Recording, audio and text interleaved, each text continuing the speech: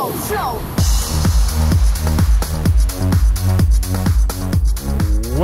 to episode 128 of the Gluttons for Punishment podcast, or GFP, a Toronto Maple Leafs and NHL podcast hosted by Michael Lepore and Anthony Bruno. He's Lepore, I'm Bruno. Thank you so much for watching and listening to us as well, wherever you are. Now, on today's show, the Leafs are not playing very well. Even though they've won 2 games in a row, they are 3-1 since our last podcast. There's a lot of things that I'm just not loving right now about this hockey team, but Martin Jones is the number 1 goalie at the moment. Everyone else stinks. The defense core has been, they've been fine. Austin Matthews, 30 goals. We're going to talk about William Nylander and a potential contract extension. We're going to talk about the NHL All-Star Game in Toronto. The first 32 players have been named to the team, so we'll get into that. We'll get into who else we think will be named to the team via the fan vote. So there's a lot to get into. But before we get into all that, it is officially time to welcome in my partner in crime, Mr. Michael Lepore. How you doing today, man? Doing very well, Anthony Bruno. As always, very happy to be here. But there is part of me that's pretty bummed, man. I just got back from beautiful, absolutely stunning Metcalfe, Ontario. My kids had a game over there, and we got shellacked, bro. Absolutely shellacked at Larry Robinson Arena. It's like he knew I was a Leaf fan or something and just put the hicks on me. But you know what's funny? I had a good feeling going in because the way they set up this arena, there's 6 locker rooms, and each locker room is a different team. It's like a theme. We got the Leafs locker room. So all over the walls was like their retired numbers, their Stanley Cups. I was going through like everything. I mean, so I'm like, wow, we're going to take this one. All the stars are aligning, and we got absolutely killed. I'm getting the feeling your boy Michael Lepore is on the hot seat. I don't know, some unhappy parents. God, what's going on, man? I thought you were on the fast track to like the ECHL, and all of a sudden you're on the hot seat. What's going on here? It's a genuine debate who gets shit on more and what has more pressure, like National Hockey League coach or minor hockey league coach, with the shit you hear and deal with from the stands and the parents. But it's all good. One thing I will say, Larry Robinson Arena, shout out. It's one of those fucking old barns, man. It's an old barn, and they have the canteen. A lot of these new arenas, they don't have that canteen where you get like, I'm going to be so Canadian here. They got the poutine and they got the hot dogs and that stuff. So it's a great place to go. I like it because you don't see buildings like that really anymore. Now they're all modern with glass and natural light. So it's nice to go into an old barn once in a while.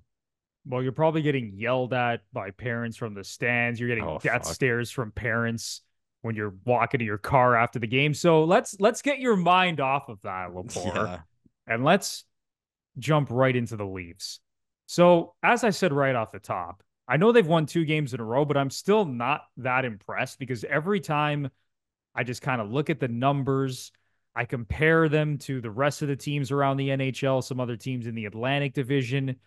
I'm still not that excited, honestly, about this Leafs team. And I know that they've been playing better. And on the last show, I kept going on and on about how they've been going through all this adversity, and they deserve more credit, and that we should actually be praising them for the effort that they put in this season, despite all the injuries and the other crap that they've dealt with, like Ilya Samsonov falling off the face of the earth with his .862 save percentage and being basically the worst goalie in the NHL. So they've been getting through a lot of these things, but I keep going back to the numbers, man. Like, they're still not controlling the play like they're used to.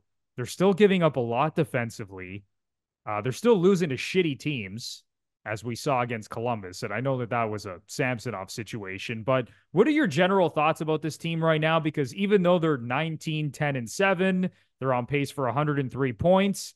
I honestly don't feel that great about the team at the moment. Yeah, clearly I'm not ecstatic. I don't think any Leafs fans ecstatic right now. But there's 2 things, okay? The first one to me is this is not the team. This is not the team that's going to go into the playoffs. I think there were a lot of changes last year, and people thought there were too many changes at the deadline. I think we may see even more this year. Treliving is not going to hold back. I think this roster is going to get revamped to the full extent. I really do. On the topic of their play, I'm two-sided, Bruno, because of course I want to see them play really well. I want to see them dominate. I want to see what I'm used to in the regular season for that matter. But is it a matter of this team not playing to expectation, or they've been dealing with a lot and they're doing a pretty good job of getting through it? And when I say dealing with a lot, it's not a matter of excuses. It's, we sometimes say, well, I'll go two-sided on this. If someone said to us, well, Austin Matthews at this point of the season is going to have 30 goals, we'd be like, wow, the Leafs must be flying. They must be top of the division, whatever. But we're not, because on the other side, we have Ilya Samsonov, who just completely forgot how to play goalie. He completely forgot how to be a hockey goalie. So that's even that out to a significant extent. And those games with Sammy, man, it's impossible to win. It is like the worst goals at the worst times. His body language is terrible. Even when he saved it, he didn't look confident. Just, it's all between the ears with Sammy, and that affects the whole team. The old saying, you grip your stick too tight.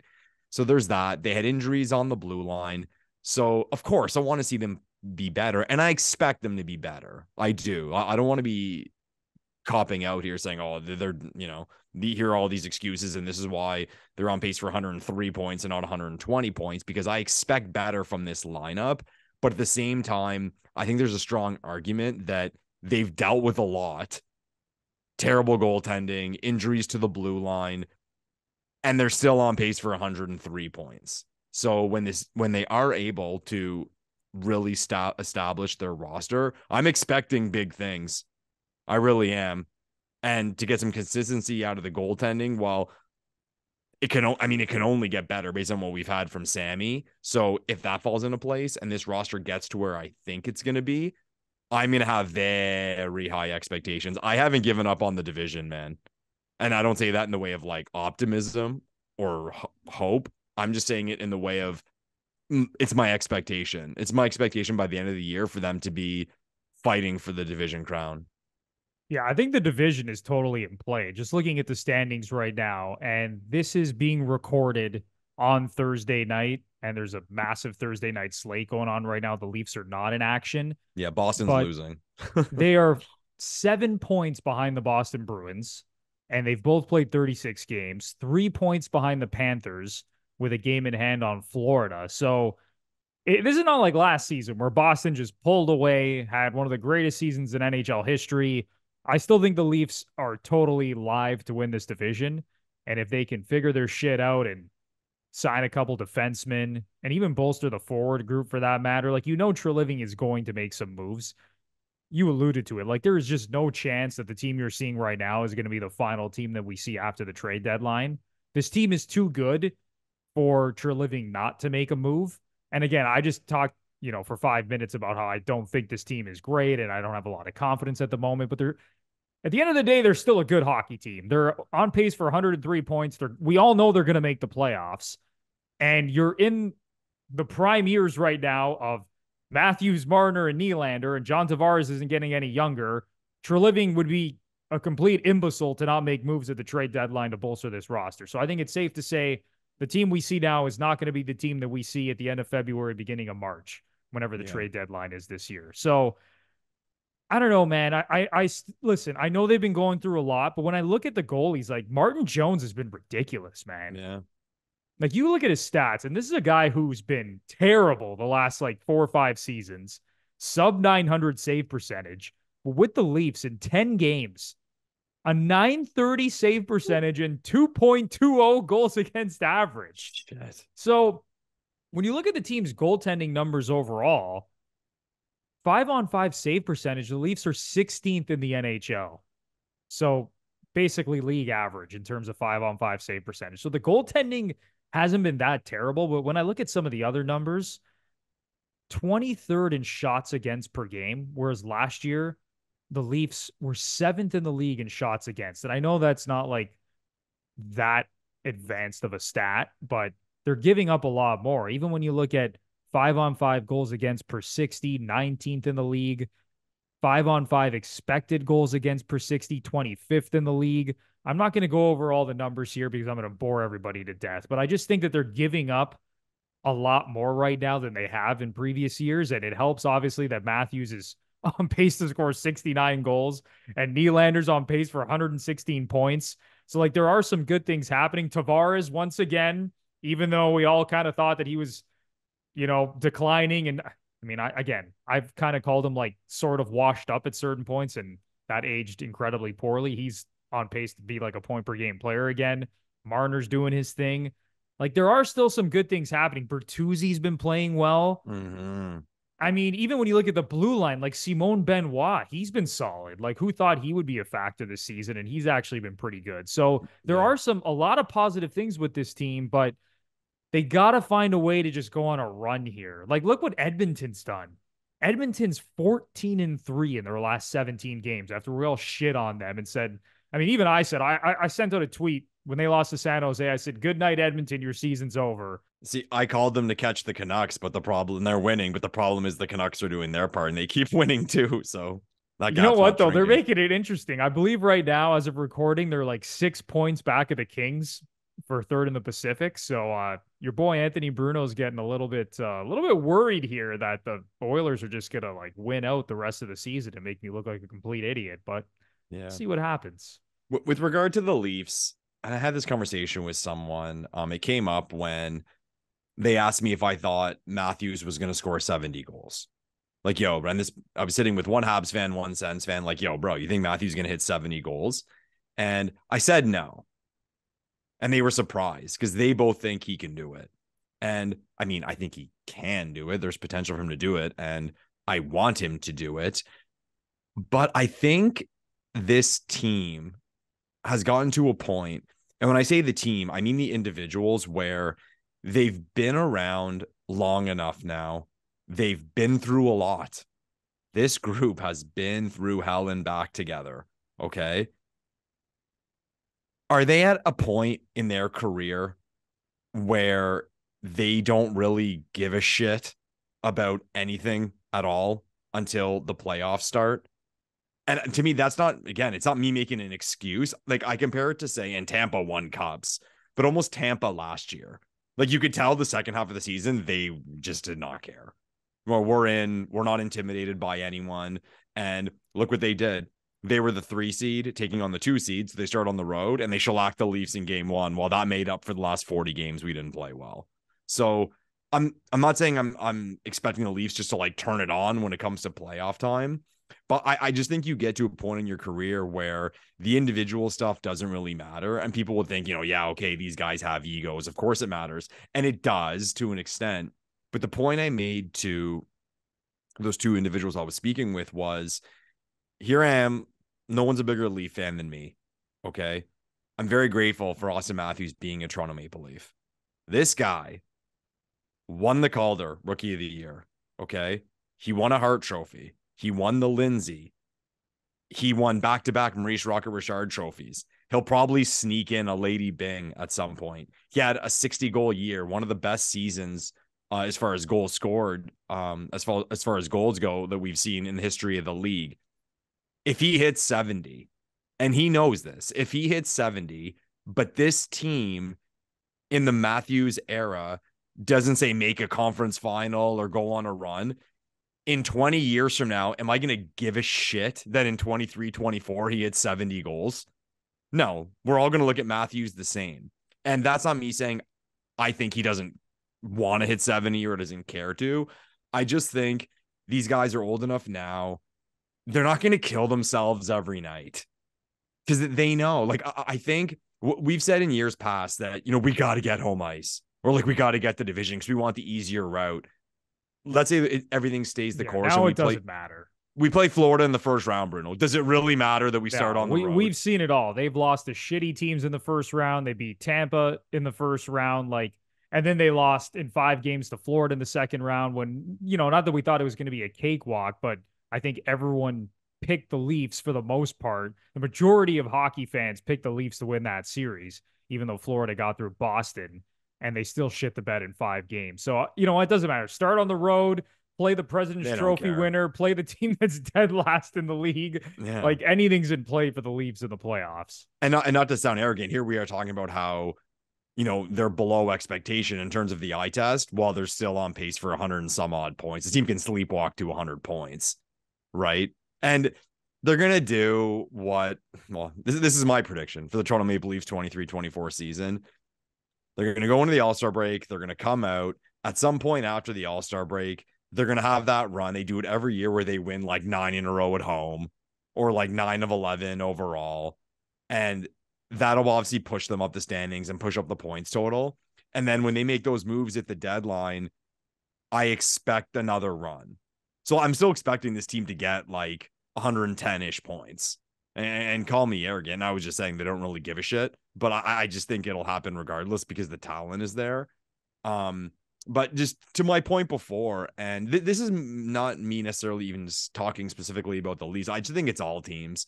You get to a point where you don't really care. And typically it's the teams that have won before. But I think in the Leafs, it's the opposite side where they've been heartbroken so many times. They know it doesn't matter. And it's different. And I mean, Colorado's near the top of the league and they won a Stanley Cup. Vancouver's an example to me where here they are new. They're new to the dance as far as the elite teams go.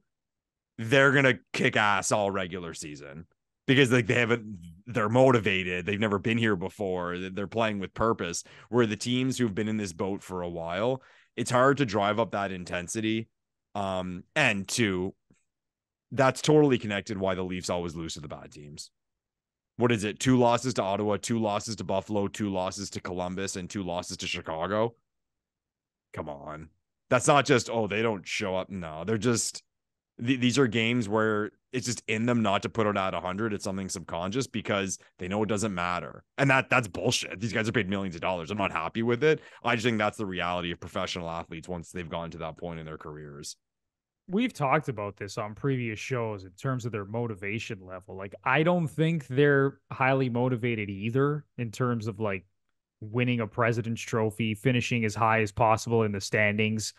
And again, it's not that they don't want to win games and they don't want to play well. I just think they understand that at the end of the day, the regular season just kind of doesn't matter as long as you get in. Now, you don't want to just scratch your way into the playoffs at the end of the season. Like, they don't want to be in that situation. You want to comfortably get in.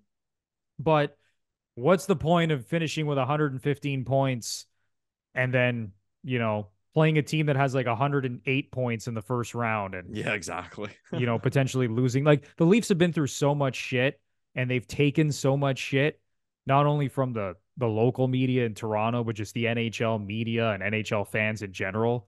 Like, all the jokes, all the memes that have been flying around about this team over the last 7-8 years since the Matthews, Marner, and Nylander era began and how they can't win in the first round. They finally got through that last season and then laid an egg in the second round. So I think every player on that team understands that no matter what they do in the regular season, as you said, Matthews can score 70. And here's where I will disagree with you. Like, I think people will look back on that and be like, holy shit, Austin Matthews scored 70 goals. And then, let's say 30 years down the line, like, no one else does it again. I mean, that, who knows, right? We might see a guy that turns into prime Wayne Gretzky and has scored 90 goals out here. Like, I don't really think that's possible. But if Matthews hits 70 goals, that's rarefied air, man. Like, that is just next level impressive. Like, I think, and we talked about this on the last show, Matthews came into the season, he knew that Ovechkin had 65 goals. Like, that was his top season. He knows that none of the guys in this era have had 2 60-goal seasons. So I think he came in and said, I want that sort of this new generation record. I want to pass Ovechkin, hit 66 goals. I want to outdo McDavid from last season, who scored, 64 goals? We were just talking about this on the last show, and I already forgot. I think it was 64 that McDavid scored last season. Wanted to get higher than that. And he wants to be the first guy of this new generation to score 60 goals twice in his career. So I think he came into the season with extra motivation, considering his down year last year, all the talk about the wrist injury, his down 40-goal season. I think Nylander was obviously highly motivated for very, very obvious reasons with his contract expiring, and now he's playing out of his mind. Whereas John Tavares, like him and Marner, they still have an extra year on their deal.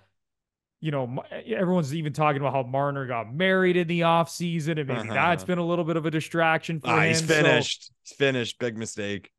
So if you have to pick like the two guys on this team who were the most motivated heading into the season, especially the core four, it was definitely Matthews and Nylander. Now, obviously, like Domi's playing on a 1-year deal, Bertuzzi's playing on a 1-year deal, Samsonov's playing on a 1-year deal. Those guys have a lot to prove, and one of those guys is not in the NHL right now. So I don't know. It's kind of hard to really break down like what motivates these guys. Like I don't talk to these guys on a regular basis. Like I don't know. Is anyone listening like really good friends with these guys and they can tell us what makes these guys tick and what motivates them to come to the rink every day? I just think they understand in the grand scheme of things that none of this really matters until they get into the playoffs. Yeah. See, I was using it in somewhat of a negative way, saying it affects this team that kind of shrinks motivation. But now I'll do the positive spin.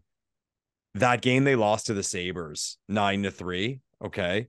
In years past, after a game like that, I would have been worried about the team. Oh my God, they got embarrassed in Buffalo. Everyone's going to be making fun of them, shitting on them. The whole story of like, all the Toronto fans go over to Buffalo to watch the game and they got embarrassed.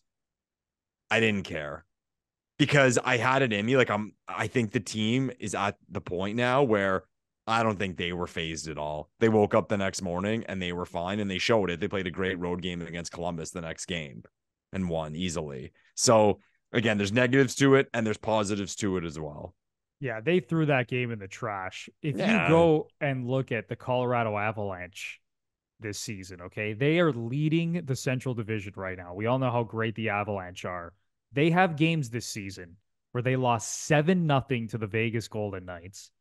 They lost 8-2 to the St. Louis Blues. So just those two games combined, they were outscored 15-2.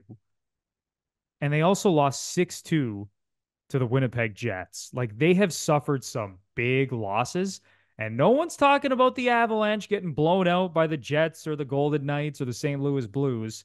But the second anything like that happens to the Leafs, this team stinks. Trade every defenseman. Go pick up this guy, pick up that guy. Sheldon Keefe has to be fired. But I agree with you. Like when that game happened, I was like, man, we're seeing like so many lopsided games over the last like couple of years. It just feels like with save percentages going down across the National Hockey League, with the regular season meaning less and less, and not even just in hockey, like in all sports in general. Like look at the NBA. Like the regular season is basically a joke at this point. The NFL to a certain degree as well. I mean, basically you have the teams that are just fighting for like the first round bye, that number one seed in the NFC and the AFC. And other than that, it's just like whatever, just get into the playoffs. Even in baseball, like you saw the Arizona Diamondbacks, an 84-win team, make the World Series. Like there's just the regular season across sports just doesn't mean a whole lot. And we're seeing the same thing in hockey. We're seeing these lopsided scores where teams just don't give a shit. They don't have it one night. They're on the road, second half of a back-to-back. Nothing's going right. And all of a sudden the wheels fall off and you lose 9-3 to the Buffalo Sabres. So I think that's kind of the reality we're living in right now in the National Hockey League. Yeah. As far as no one caring about Colorado losing games like that, we know why, Bruno. It's because they have their cup. And even I'm sure people were screaming when I was going on my rant about how the Leafs not having motivation through all 82 games and pointing to teams like Tampa Bay, who maybe feel, they felt that way last year. Well, Tampa's got their cups. So I'll even say they're more allowed to do it than the Leafs. And when a score line like that occurs, the Leafs are allowed to be shit on more than the team who's got a banner in the rafters for a recent Stanley Cup. I'll go through the Lightning's schedule as well. So they've lost 5-1 to the Rangers, 5-1 to the Predators. They lost 8-1 to the Dallas Stars. Oof. They lost 5-0 to the Blues, 4-0 to the Hurricanes. I'm trying to see if I can find an even worse loss than that. What's their goal differential? That seems like their worst losses of the season, just kind of quickly scrolling through their schedule. Bruno, Tampa's a -8 goal differential.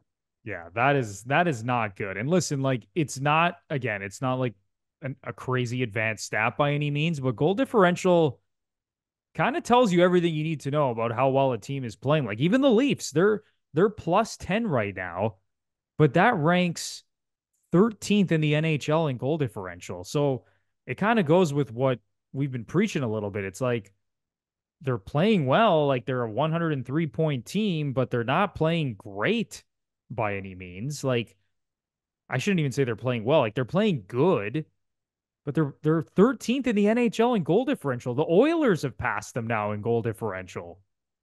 That kind of tells the whole story. Like look at the standings. Boston plus 26 goal differential leading the division. Rangers plus 21 goal differential leading the division.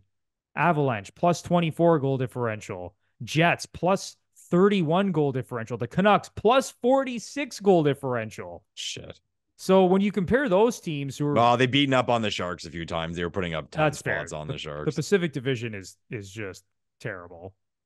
But it kind of shows you where all these teams are. All you got to do really is look at goal differential. Again, it's not the be all and end all, but it kind of paints a pretty clear picture. All right, Lepore. We need to talk about William Nylander. Wee Willie Nylander. Because there have been a lot of takes flying from every corner of the internet, on radio, on television. So recently, Nick Kypreos came out and said that he believes that the Leafs are looking at signing Nylander to an 8-year extension for $11.25 million a season.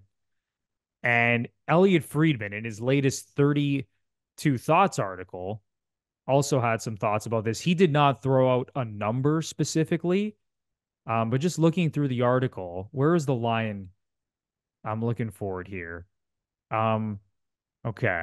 Originally, the Maple Leafs hoped they could get this done for under 8 figures, but those plans are at the bottom of some landfill. They accept this is going to be a massive deal. The question is, how massive? Toronto wants this done. The Leafs recognize his value and would like certainty from him as they consider moves elsewhere around the roster. They are prepared to throw even more wads of cash at him. So, based on what we're hearing from Kypreos, from Elliot Friedman, it looks like it's going to take at least 10-5, 11 plus million to get this done, where before the season, we were talking about Nylander getting like 9.25, 9.5. This is getting out of control now. Like, what are your thoughts on 8 years and over 11 million for William Nylander? I think where the discussion lies is no one would really be upset or surprised at that deal when you look at it like in an isolated way. It's just the whole thing with the Leafs and just giving this huge contract out and, staying on the same road that we're on. So like, I don't think there'd be much criticism of any team that say signed him in free agency for that figure. This guy's top 5 in scoring and you locked him up for a long time. You're going to pay. I think where it lies with the Leafs is, well, Matthews just signed an extremely large contract. Marner makes a lot of money. Tavares makes a lot of money. And we'll see where John is the year after next. But can we like just keep doing this? And like, we haven't been successful. So I'm mixed with it, man, because I don't want to see Willie go, but at the same time, it's kind of cringy and it brings me a little bit of fear that we're just staying on this same path. I don't know. I also have the take too, where people go on the rant of like, oh, you can't give all your forwards this much money. I don't think it really matters, because like, and when I say that across the board, let's say you stack your D or you give money to your goalie, whatever. We just talked about the playoffs and how the margins are small. You can have a superstar forward group that just takes over in a series and wins you the series. Your goalie can steal you a series. I just think where every team sits is they have to find a place to get value as far as contracts go. So say in the Leafs case, it's on D. We got to find value in D, and I guess value in nets, because our forward group is at a ridiculous level, both talent-wise and pay-wise. So I won't hate it if Willie signs for a number like that, because I think he deserves it. And let's face it, Willie's consistent. He's been pretty freaking consistent over the course of his career, and the trajectory's gone up. So like, I wouldn't have feared that like this deal's going to blow up in our face, and William Nylander will always be a tradable asset. But I will understand the takes on the other side that's saying, here we go again. We're in the same boat and it hasn't been successful and people not being happy about it. I think things are getting a little out of control. Now, anyone who knows me knows I'm like the biggest William Nylander supporter. I have been from day one. He's in the same books as Morgan Riley for me. Like everyone knows how much I love Morgan Riley. Like I love William Nylander. This team would be absolutely screwed without him. His ability to create offense by himself, his ability to drive a line by himself, his ability to score, to play make, to play with anyone, to play on the power play, to skate the puck through the neutral zone, zone entries, you name it. This guy's a superstar. But I think we're getting a little bit out of control here. And what pisses me off is this Toronto tax. Like, why does every Leaf have to sign these massive deals that no one else is signing? Why does Austin Matthews have to sign a 4-year deal or a 4-year extension when every other star in the league is signing an 8-year extension? So why is it only these Leafs who are the outliers in all these situations? That's what is continuing to frustrate me about this situation.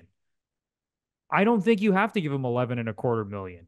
Like, why can't he sit at 10, a shade over 10? And I understand the cap is going up. It's going up, what, $4 million next season? So that's going to give the Leafs a little more breathing room, every team more breathing room. And then you can say, oh, but if William Nylander hit the open market, of course he would get 11 and a quarter million. Well, guess what? None of these star players have hit the open market. The only guy who did is what? Basically John Tavares, who signed with the Leafs. Like, what other star player, unless I'm just completely forgetting one, who hit the open market and just went to the highest bidder, like superstar player? Like, is there someone that you can name off the top of your head? Maybe I'm just completely blanking on this, but it just seems like all of the star players are just re-upping with their teams. Like, even go back to to the Mikko Rantanen and like Braden Point. Like, these guys are really good players. Rantanen scored 50 goals last year. Braden Point scored 50 goals last year. They still stayed within like the structure of what all the rest of the guys on their teams were getting paid. Like, you're telling me Mikko Rantanen doesn't deserve more? I think he's making like 9.25 million. Braden Point is not making that much money. Like, these guys deserve to be getting a little bit more. But of course, it's just William Nylander, Lepore, who now has to make over 11 million. Like, it's just, I get it. He's a great player. I love the guy, but I just think we're getting a little bit out of control here, throwing all this cash at him. I mean, I don't know. Like, could you see it getting to a point where the Leafs are like, you know what? We'll let you walk to free agency. Go see what else is out there. And then once you realize that you might not get what you want, just come back to us. Yeah, maybe. But is it just a matter of like the Leafs have the worst timing in the world? Because they sign these guys to these big contracts and then COVID hits. Okay. And it fucked us because then all these other stars who signed for less because the cap wasn't moving up. And people are pointing at me and laughing. I'm like, no, but like, you do look at it. Most of the big contracts in the NHL are from pre-COVID. Like Erik Karlsson, like 11.5 million. How many years ago did he get that deal? Doughty, 11 million. No, that was the expectation for Tavares. Everyone knew he was going to get 11 plus million. Matthews, McDavid, Eichel, all these big, huge contracts are before the lockout. So now the timing's brutal in the way that all their contracts are coming to an end. And there's all this stuff about the cap going up again. So it's bad timing. It's unfortunate. We'd have to look at a list of guys who will be free agents. And like, is there any other really big free agent this summer or someone scheduled to be free agent? And then even going into next year, I got to look at the upcoming UFAs.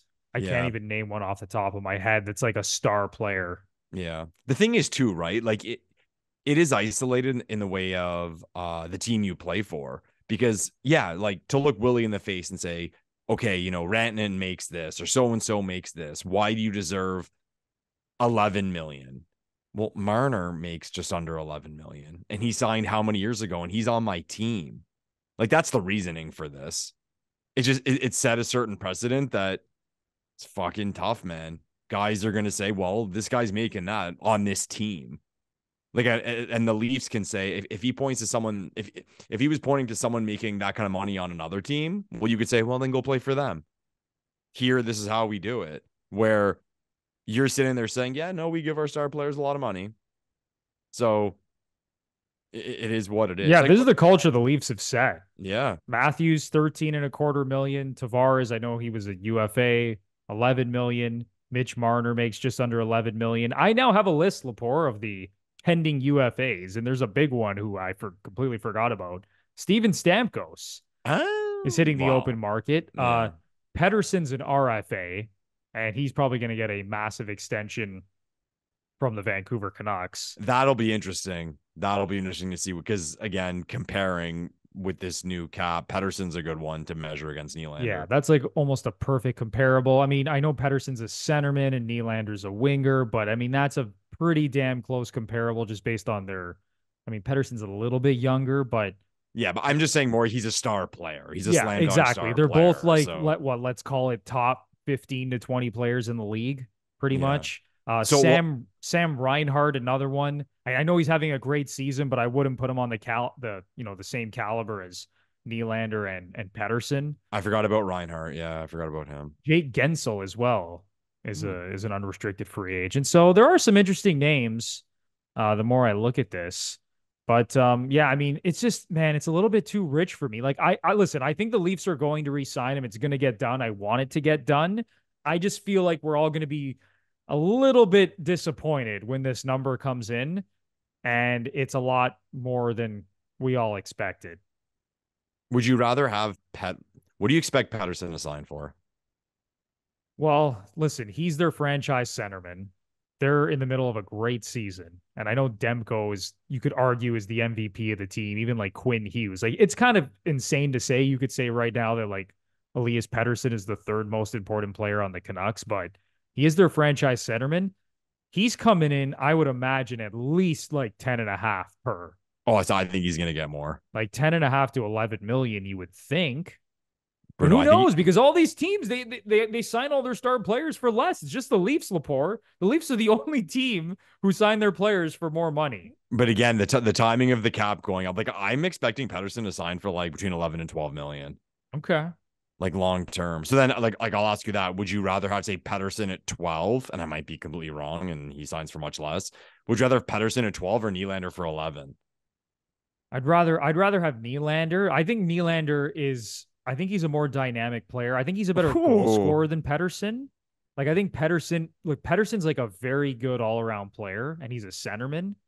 But I don't know, man. I think Nylander's a little bit more dynamic, and Canucks fans might come at me and call me a complete idiot, but I totally believe that. Like, I think Nylander has like 50 goal upside, 50 goal upside, whereas I don't think Pettersson is quite that caliber of goal scorer, even though Pettersson's put up 100 points last year.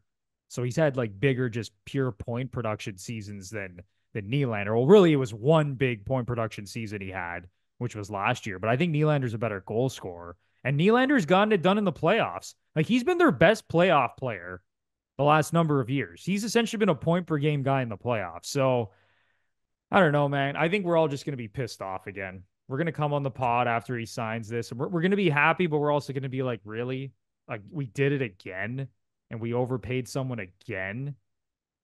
Yeah. You planted the seed in my head. Now my mood will change based on what Pettersson signs for. Because if Willie signs for like the 11.25 and Pettersson legit signs for 9.5, I'll fucking smash something. Like, now we're just a joke. We're just a big joke and we're handing out money.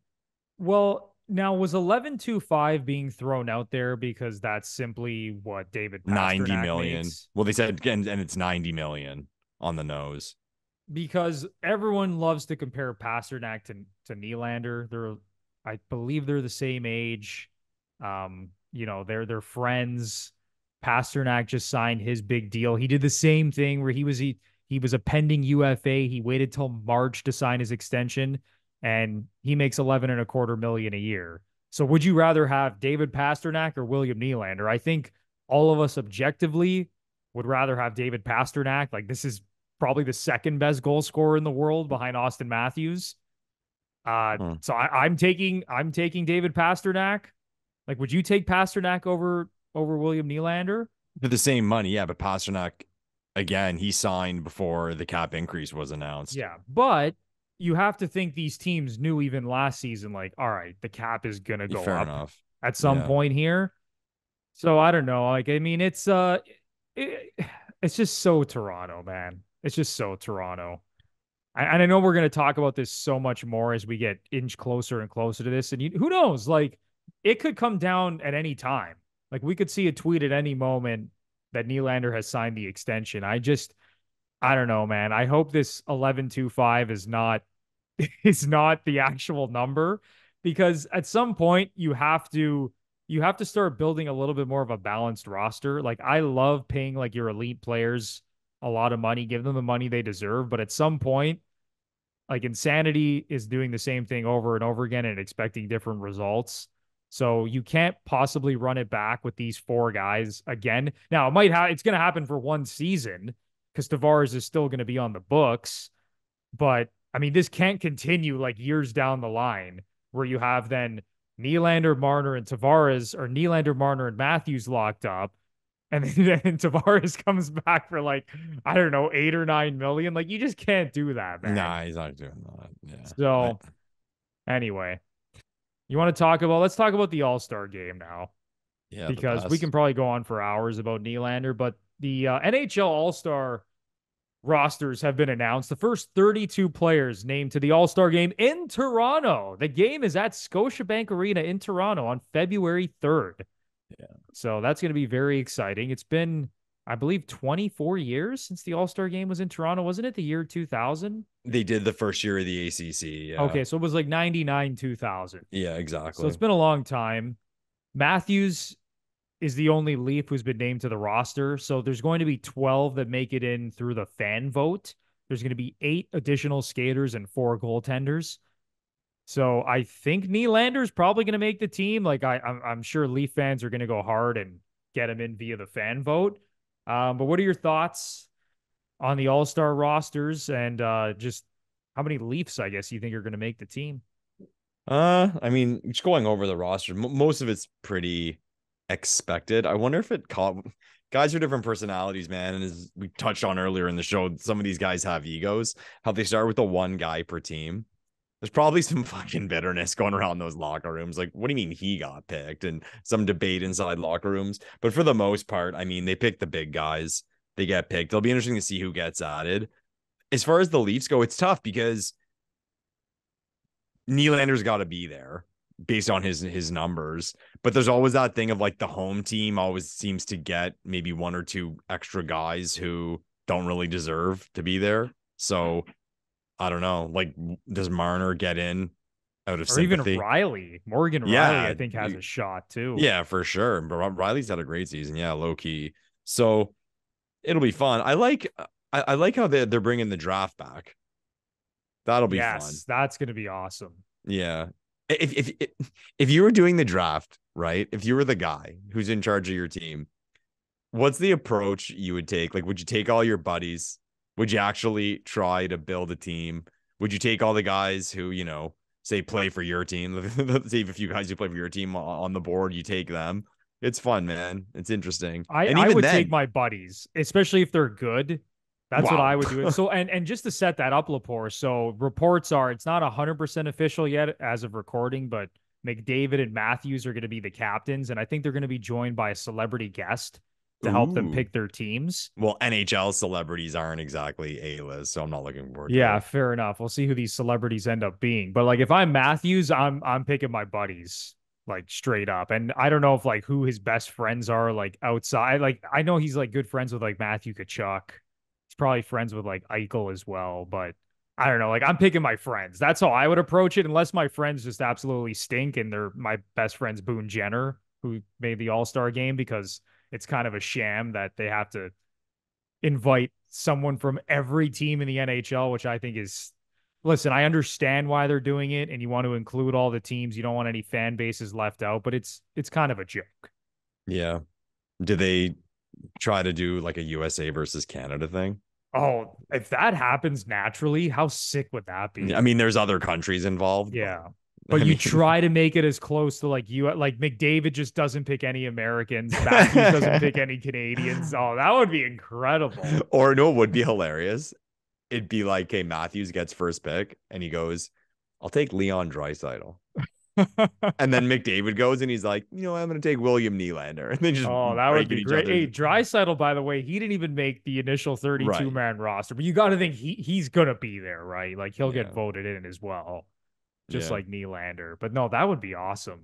Yeah. I And like it, also man. something that's intriguing me about the All-Star weekend as well is that they're handing out $1 million to the winner of the skills competition. I think that is going to be the event to watch of the weekend. So I want to say it's 12 guys who are competing in the skills competition for like the million, where they have to compete in at least 4 of 6 events. And then based on the points that they accumulate in those events, they then move on to like a final event.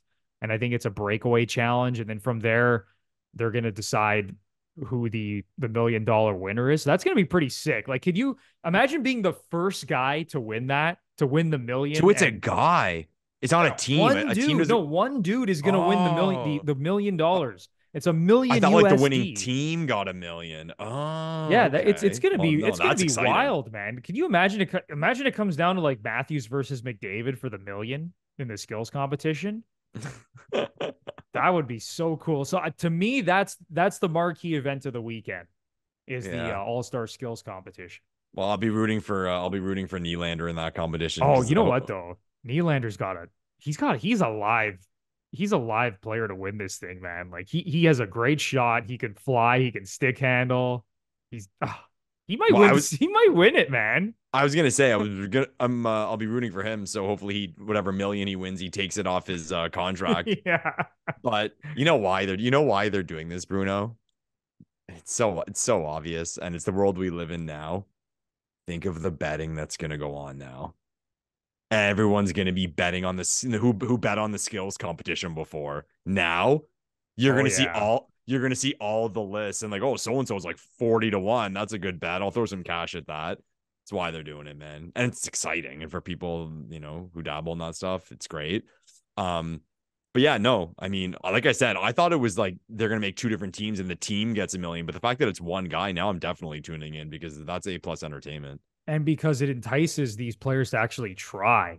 Freaking right. Because listen, I know that some guys are trying in certain competitions, but there are a number of competitions where it's just very clear that no one gives a shit and they're just kind of going through the motions. If you're one of those guys in it, you're going to be skating like the wind. You're going to put everything into your hardest shot.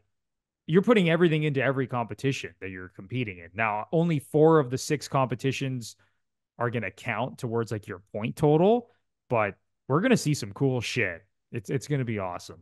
Yeah, I'm wondering. Hmm. I think the one I think about the most is the fastest lap because I've heard guys say I think McDavid said it one year, like either right before he went or right after he went. He kind of referenced like I'm not gonna go balls to the wall and blow my hamstring at the skills competition. Yeah. You know what I mean. So now it's kind of interesting to see how guys are approaching the money's on the line. Yeah, I love it. Is there anything else you want to get off your chest before we wrap up this podcast? I'm good, Bruno. You got me pumped for the All-Star game, man. Very, I very, know you very think the exciting. NHL's paying me to promote the skills competition. Yeah. No, I'll be tuning into that. And even too, right? Let's face it, the skills competition has been kind of embarrassing for the last little while with how cheesy it is and how there's all these gimmicks. So it's nice that we'll actually watch and hopefully get a little excited.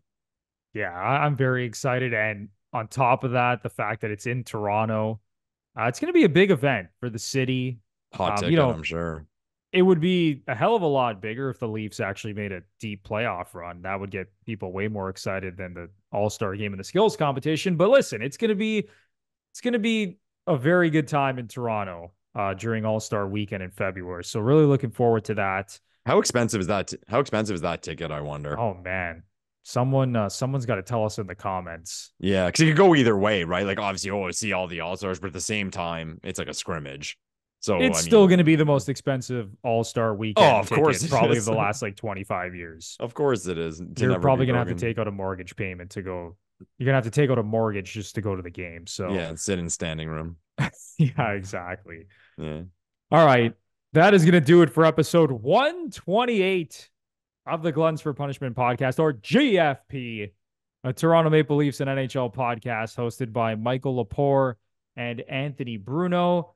Once again, I say this at the end of every episode. If you are a long-time listener, first-time listener, and you really enjoyed the show, whatever you are, it would be amazing if you can give us a 5-star rating and review on either Apple or Spotify. It does so much to help the show. And if you're watching us on YouTube and you enjoyed the content, smash the like button, subscribe to the channel, leave a comment down below. And while you're at it, ring the notification bell so you know exactly when the GFP podcast is posting some new content.